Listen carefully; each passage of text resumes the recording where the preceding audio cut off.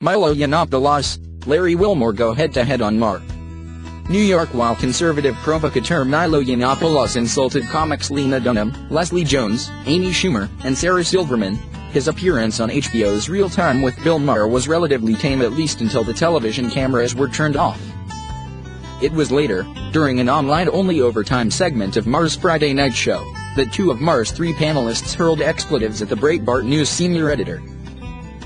Maher's booking of Yiannopoulos, author of the upcoming book Dangerous, drew attention earlier this week when journalist Jeremy Scahill backed out of the show because of his hateful diatribes. The conservative gadfly has become a lightning rod. His planned speech at the University of California, Berkeley, was cancelled earlier this month when protests erupted. Maher, a free speech advocate, told Yiannopoulos that he thought he was colossally wrong on most issues, but if I barred everyone from the show who I thought was colossally wrong, I would be talking to myself. Yiannopoulos called Maher his favorite liberal and directed most of his ire at female comedians. "Your side has gone insane," he said. "The Democrats are the party of Lena Dunham. These people are hideous, mental people. The more the American people see of Lena Dunham, the fewer votes the Democratic Party is going to get." Responded Maher about the girl's creator, "Let's not pick on fellow HBO stars." The Breitbart editor said Schumer and Silverman used to be funny before they contracted feminism. After the subject was brought up by Maher, he renewed hostilities with Jones that had begun with his review of the Ghostbusters film. Yiannopoulos' Twitter account was suspended last year after a series of racially insensitive tweets were directed at Jones, who is black. On Maher's show, he called Jones barely literate. Still, the interview segment featured few harsh exchanges with Maher, and Yiannopoulos was not included in a panel discussion that featured comedian Larry Wilmore, author, and counter-terrorism expert Malcolm Nansen U.S.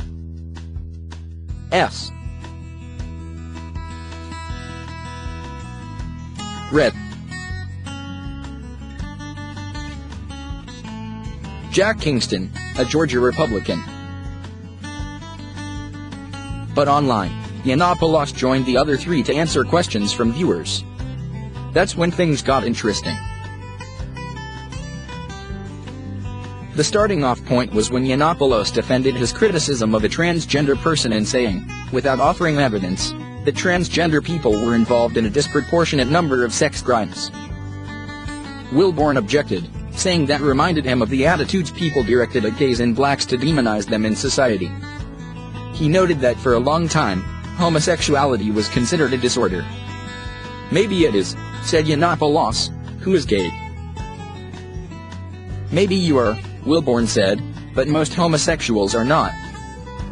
Nance observed that Yiannopoulos seemed confused about who and what he was. When Maher tried to referee, Yiannopoulos said that he always seemed to have awful people on the show, who are so stupid. That's when Wilmore exploded, telling Yiannopoulos to go F yourself. Maher defended Nance, telling Yiannopoulos that this guy has done things that allow you to live.